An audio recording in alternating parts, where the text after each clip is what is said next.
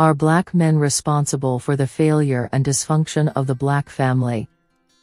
When you look at the figures from the population census data, in which 60% of the family in the black community, which is made up of single mothers raising children without fathers, that tells you that there is a huge failure in the structure of the family. Is this failure and dysfunction of the black family the responsibility of black men? Are black women responsible for the destruction of the black family structure? Are aid from the federal government the reasons for the high rate of black children growing up without the father? How much influence poverty, unemployment and crime in the disintegration of the black family are the topic that we will analyze in this work. Many social workers and family therapists at first impression conclude that the failure, destruction and dysfunction in the black family, both black women and men share the same levels of responsibility. Such a conclusion does not explain the reasons for this deterioration of the black family right now, compared to 3 or 4 decades in the past, when the black family was much more integrated and the proportion of black family marriages reached the figure of about 60%, compared to the current figure of around 39% according to the latest figures. Are black men really responsible for the decline in marriages in the black community? Are black men the reason for the dysfunction and problems that exist in many black families? Are black men responsible for the destruction of the black family structure? There are several factors to analyze to find the answer to these questions. Number 1. Increase in poverty.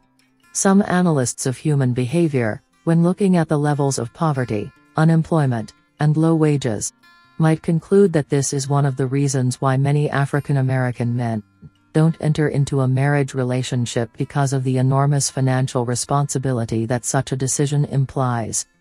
What are the reasons for the poverty levels in the black community? What is the reason behind many black men not committing to a marital relationship or getting married? To know these answers, we must analyze the change in the attitude that some black men have when we talk about marriage or the creation of a family. Is unemployment and poverty the reason for the decline in black marriages? I differed a little on that conclusion when we looked at other factors such as cultural and social factors that are behind this problem, when we talk about the decline in married couples in the black community. There is no doubt that having a good job or good economic stability is an element to consider when you enter into a long-term marital relationship. Is the increase in poverty and lack of good employment the reason for this low marriage in the black community? From my point of view, it is not the main one. Culturally, marriage is a type of marital relationship which is associated with the traditions of a given community. Reasons why poverty levels were not sufficient reasons to stop this tradition.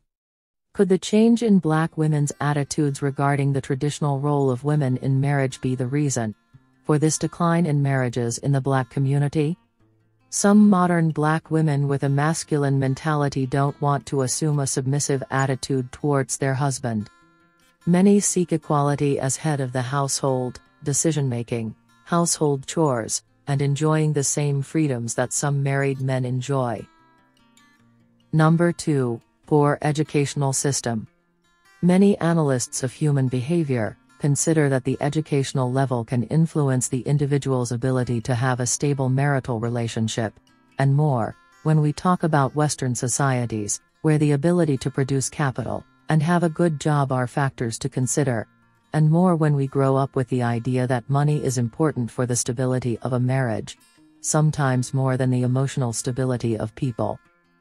In the years before the implementation of civil rights laws and the right to a good education, not to mention the affirmative action policy which guaranteed blacks a good education, there was a decrease in the percentage of married couples in the black community, which breaks the myth that a good education increases marriages in the black community. On the contrary, it produced an increase in the divorce curve, negatively affecting the black family structure. Some might say that an increase in the level of education, plus an increase in marriage equality between men and women, produced the opposite effect in the black community, because it produced an imbalance between professionals and blue-collar workers, in terms of the amount of money that each of them could contribute in marriage in a capitalist society. Whoever contributes more money tends to consider that he or she is in a higher hierarchical position, which positions him or her as head of the family who makes the final decision. Ideas of possession or power struggle in a marital relationship, which breaks the role that the man should have in a traditional marriage, where the woman, even if she earns more than the man, must assume a position of submission in the marriage compared to the man. The decrease in marriages is not a product of the low educational level of blacks. It is rather a change in attitudes associated with marriage, where cultural changes and individual expectations is something that must be taken into account at the moment, when defining who is in a power role and who has a submissive role, and the role that money or the ability to produce it plays in this power struggle in modern marriages, where marriage roles are undefined or intermingled without a sense of direction or family structure. This is where the educational level of individuals involved in a family structure is a factor to consider when choosing a partner. Is the low educational level of black men the reason for the deterioration of family structure in the black community? When you analyze the census data and the relationship that exists between the level of education and percentages of marriage, you reach the conclusion that the educational level, more than helping to increase marriages, tends to produce a decrease in the formation of lasting marital relationships in the long term. For some reason, when a black man earns a lot of money in some cases, they tend to look for a partner outside of his racial group, which lowers the marriage levels within the black community. An individual does not look for a partner for racial or cultural homogeneity, but rather taking into account the social level, economic executive position within a company. Right now there is a high percentage of black women with a higher education degree compared to black men, which creates one more challenge for black women with a college degree, when choosing to marry a black man with less education than her and they make less money. The educational level and the capacity to produce capital in both black men and women, whether one wants to accept it or not, has changed the dynamics in the black family, but it has also changed the role that parents play based on the educational level, but also in the ability to produce money, which translates into more power for those with a higher educational level, but also a well-paid job. When a family structure is determined by economic values, not by family values or social traditions, it results in the abandonment of traditional marriages. Number 3. Black men raised by single mothers.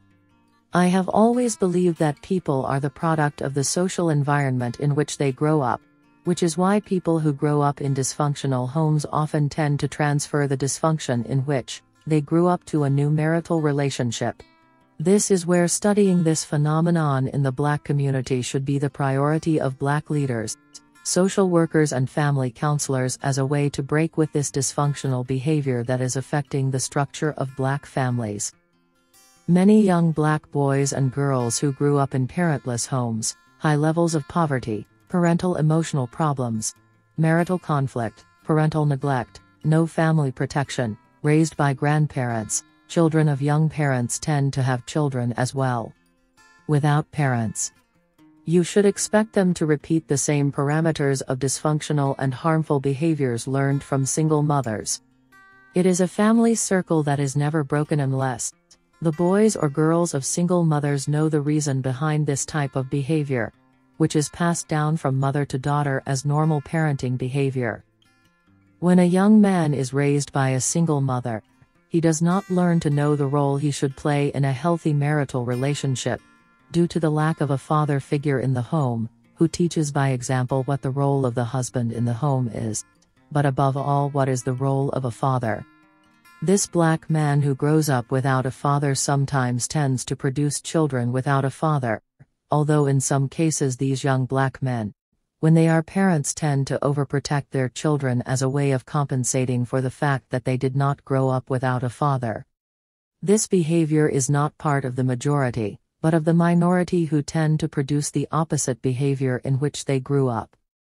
Many of these young black people who grow up without parents tend to exaggerate about the best way to raise children, producing parents, who become permissive and overprotective of their children, who without realizing it are falling into a dysfunctional relationship with their children, because they look at the children as the center of attention of the family structure, where the importance of the mother is never taken into account and the father transfers that emotional void to the children. Black youth, who grow up without parents, when they have children of their own, they try to give these children what they never received from their parents.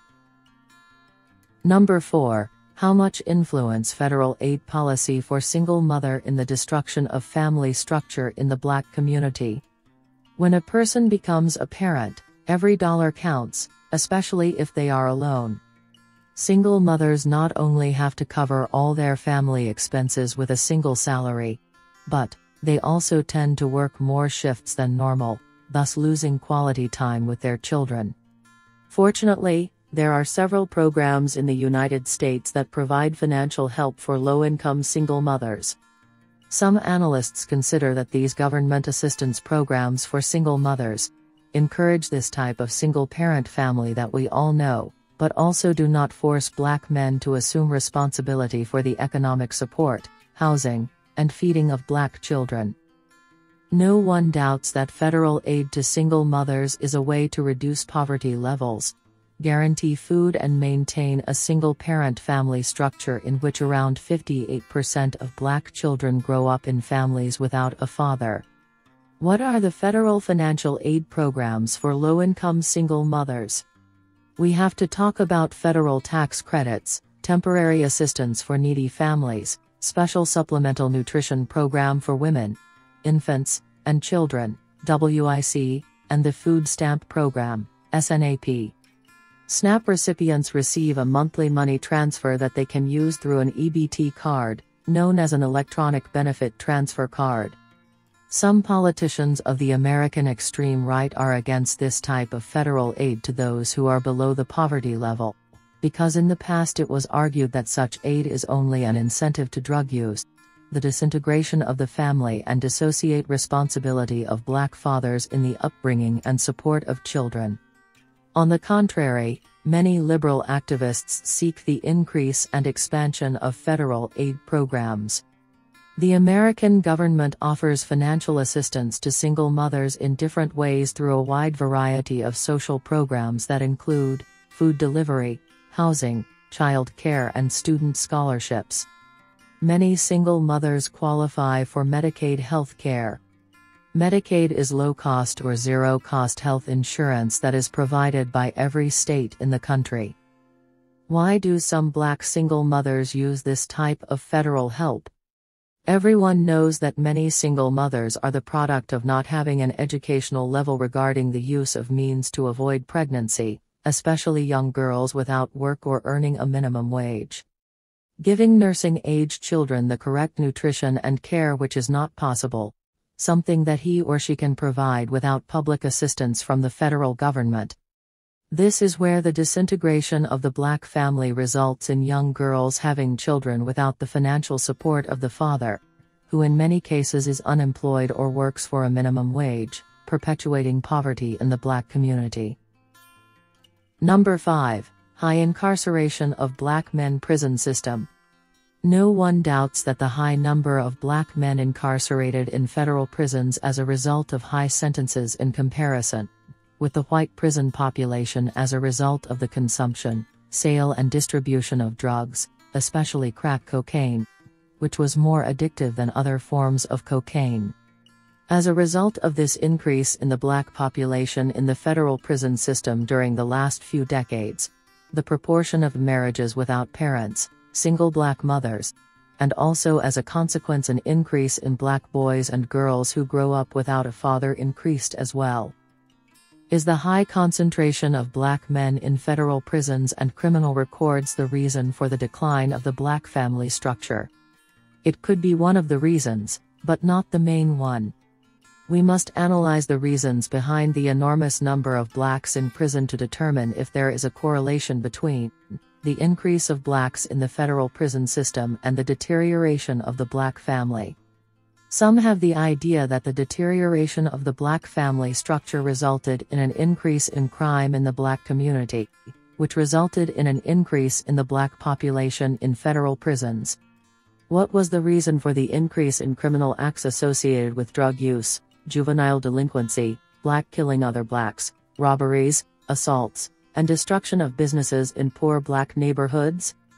This is where institutional racism, especially in the judicial system, poor education, high unemployment, black family disintegration, drug use, and the negative effects of black subculture could be the reason behind the high number of the black population in the federal prison.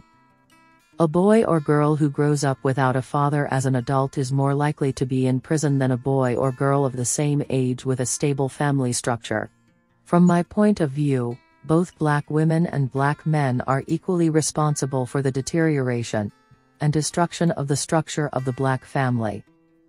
Until both assume this responsibility, we will have dysfunctional families in the black community. Millions of black children growing up without parents, increased poverty, low education, living in poor neighborhoods, victims of crime, and above all, without the hope of breaking the cycle of violence and dysfunction that surrounds growing up in a black family in the United States. Ladies and gentlemen, if you like this type of video, please subscribe to this channel and leave your comments.